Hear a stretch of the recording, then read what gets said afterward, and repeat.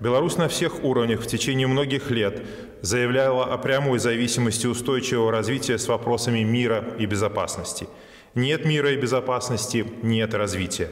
Это ясная формула, секрет решения которой заключается в необходимости учета интересов абсолютно каждого государства в сфере безопасности.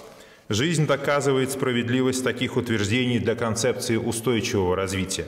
Ситуация на Украине является лишним тому подтверждением. Неделимость интересов безопасности есть наглядное отражение действительного уровня взаимозависимости стран в современном мире и ее осложненности характером текущих вызовов от коронавируса и изменения климата до терроризма и информационной открытости обществ.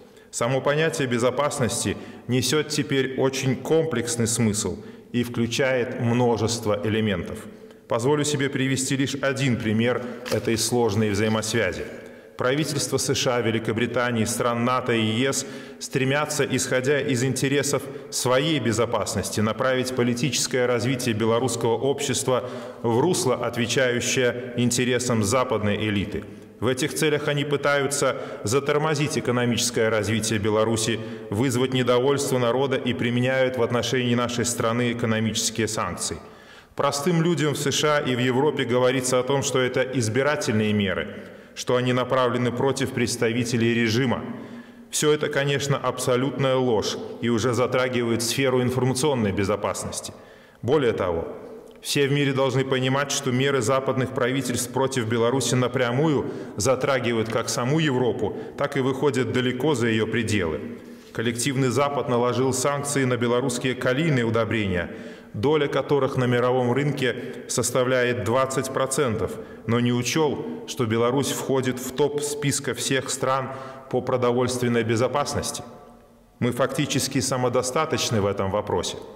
Голодать же от этой безрассудной меры Запада будут не белорусы, а обычные люди, прежде всего в развивающихся странах, которые из-за отсутствия этих самых удобрений не смогут вырастить хлеб, рис или арахис.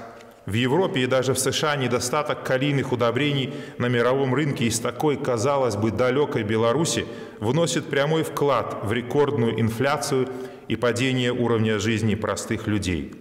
Поэтому Беларусь призывает все страны мира отказаться от игнорирования интересов друг друга, от стремления укрепить свою безопасность за счет другого.